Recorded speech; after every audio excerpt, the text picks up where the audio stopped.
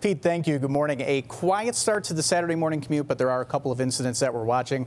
We'll start here with the Eisenhower Expressway. As you take a look at the outbound side, you can see a little bit of a delay approaching Harlem Avenue. We had a crash there, a couple of lanes taken out. Crews are in the process of getting that accident cleared up right now, so we'll keep you posted on that. Otherwise, on the city's west side, if you're headed to the Riot Fest this weekend, the final outdoor summer concert festival of the season, keep in mind CTA is adding extra service. That's on the Pink Line and the number 12 Roosevelt bus.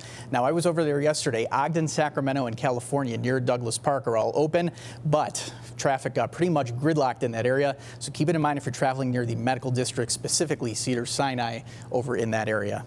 That's a look at traffic. Michelle? Pete, good morning. Not a bad forecast for concert goers headed toward a Riot Fest this weekend, and not a bad start to the Saturday morning commute either. We'll take a look at the Eisenhower Expressway. Good news there. In our first report, we talked about an accident at First Avenue. As you can see, out of downtown toward the Tri-State Tollway, everything moving okay so far. That accident has been cleared.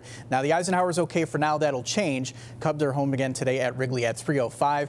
The Brewers, the opponent there. CTA Red Line will help you avoid a lot of delays because between the concert, the Northwestern game tonight, and Riot Fest, a lot of extra traffic on the Kennedy Expressway headed north.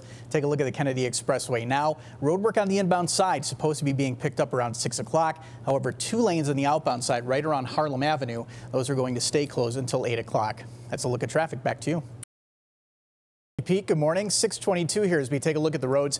You know, one advantage that we see sometimes to the overnight rainfall is that it tends to prevent overnight construction from being put into place. So we're seeing the benefits of that this morning. Expressways and tollways all moving at the posted speed limit.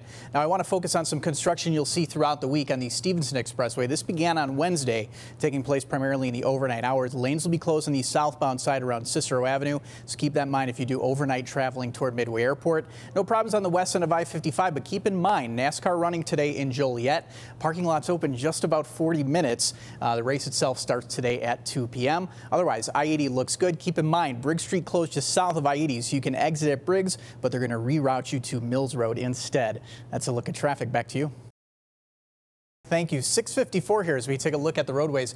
Off to a pretty decent start, but I want to start in Joliet. Keep in mind, racing going on all throughout the weekend at Chicagoland Speedway. Rain impacted last night's proceedings. It looks like today is going to be a little bit better.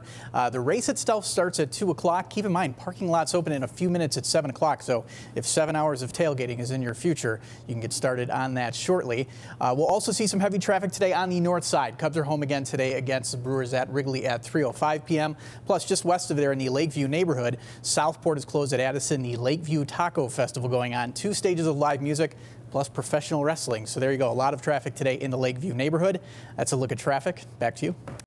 Morning, 8:18 with one final check of the traffic here. Just getting word that CTA is rerouting the number 77 Belmont bus. That's in the Lakeview neighborhood between Halstead and Inner Lakeshore Drive. So a few extra minutes if you're traveling on the north side this morning.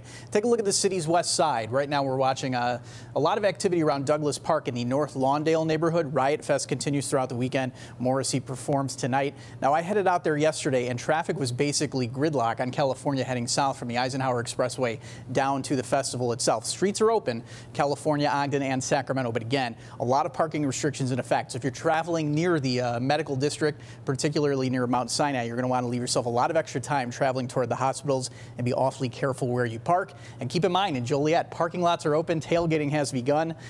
Racing going on throughout the weekend there. Let's look at traffic. Back to you.